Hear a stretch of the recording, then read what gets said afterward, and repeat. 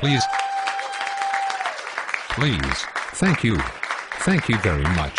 I would say please be seated, but I think when you hear this news you will want to remain standing. It gives me great pleasure to announce today not only an executive order but a new initiative from the Project Economic Justice. First, the order. Today I am instructing the U.S. Department of Fish and Wildlife to return to the citizens the lands known as Harris Neck in Georgia. Along with this order, I am instructing the President of the Atlanta Federal Reserve Bank to make available interest-free money to the Harris Neck Land Bank so that no taxpayer money is involved. And likewise, I am further encouraging all other private sector banks under the Atlanta Federal Reserve to make available interest-free credit for other future Citizen Land Bank projects in the Atlanta region and using Harris Neck as a model. Thank you. And second, as a guarantor of the capital required to bring to fruition the developments of what we think will be the new models like Harris Neck for this country's growth, I am calling on this nation's private or citizen-owned insurance companies to develop the capital credit insurance and reinsurance that will be needed for these future projects, so as not to fail at taxpayer expense. Again, with no taxpayer money involved.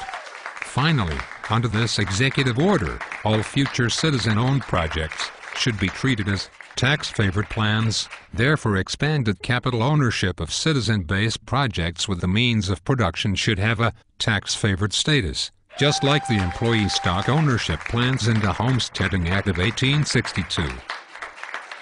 That is why I am also urging both parties of Congress to unify and support on the 150th anniversary of Lincoln's Homestead Act the passage and adoption of the Capital Homesteading Act by 2012.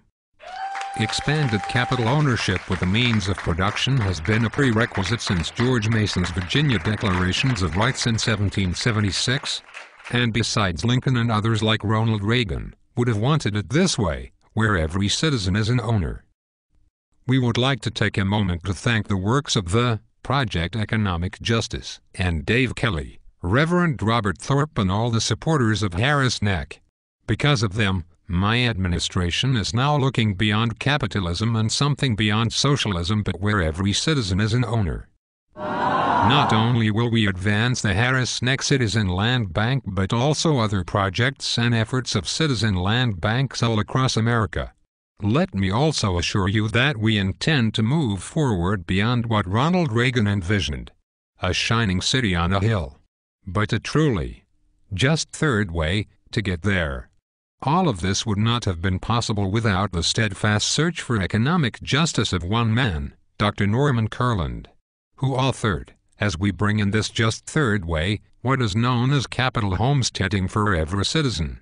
Norm Kurland has agreed to sit as my cabinet advisor for capital homesteading in the just third way, and with your help we can make this a global initiative, so that every citizen can be an owner and secure peace through justice.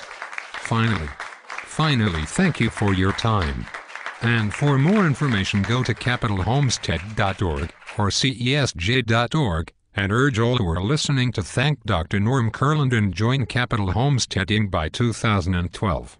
May God bless America. Thank you.